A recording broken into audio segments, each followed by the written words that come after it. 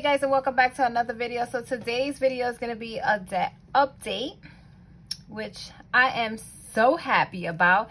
Some of you guys may already know because a lot of you guys follow me on Instagram, but I still wanted to share it on here because there's a lot more people on here that don't follow me on Instagram. So I wanted to share this with you guys.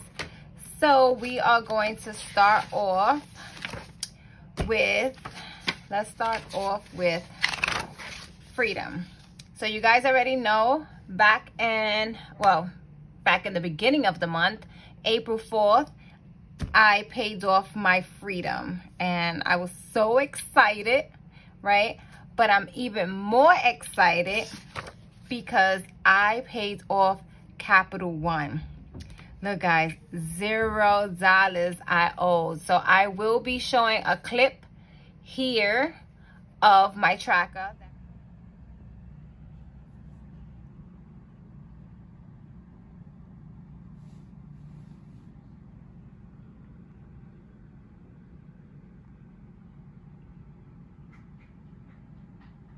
It's all filled in and it looks beautiful.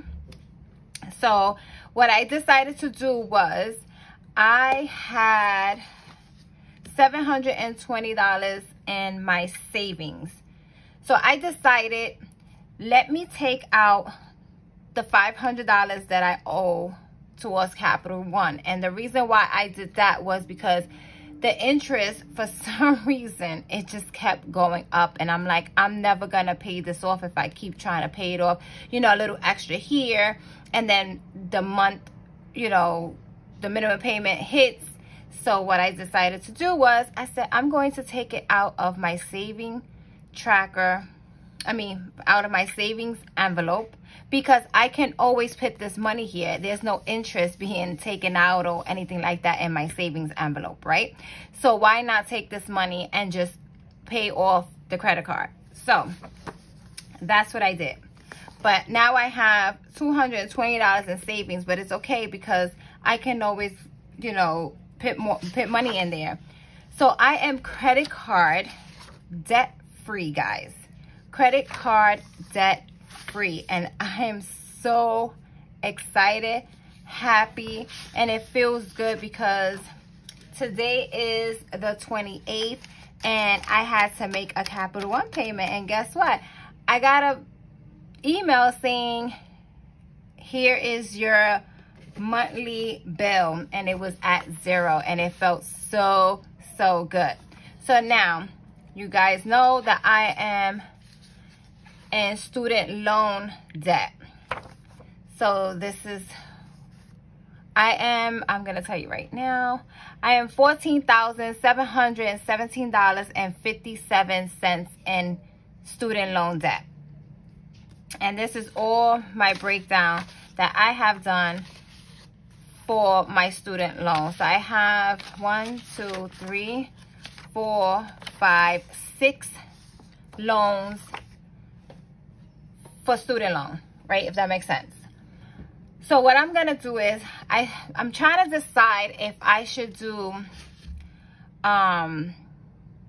let's do the lowest or let's do the highest. So I think because I already made payments towards this loan already, as you can see, I made one loan January 9th for $28.78, and that's because I sold something on, I believe it was Poshmark. So it's at $3,150. So I think that's what I'm going to do. So I am going to try to knock out this $3,178.78. Then I'm going to target this one, which is loan number 2, $2,742.12. Then it is loan number 7, which is $2,305.90.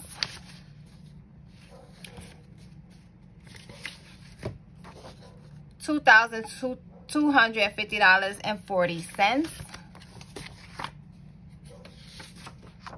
$2,167.93. $2,101.22. So this is the order that I think I'm just gonna do, because if I got to knock out $4,776.76 in a matter of 4 months and a couple of days, I can knock this out. And yes, I got help from the stimulus that came in and things like that. But if I do some Uber Eats and some Postmates and some DoorDash, I think I can do this. I definitely can do this. I'm just excited that I am credit card debt free. That interest was getting me on my last nerves. Like my last nerves. I don't know. I was just getting upset every time I saw my monthly statement. And it's like, okay, I got $42 more on top of what I'm already paying. So I said, nope, I got to get rid of that. So yeah, guys, I wanted to share that with you and let you guys know I'm credit card debt free. Now we're gonna knock out these student loans, and I'm ready for it. I am so ready for it.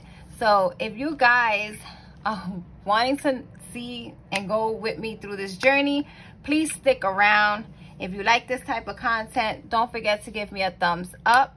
Don't forget to share and subscribe, and I'll be seeing everyone in my next video.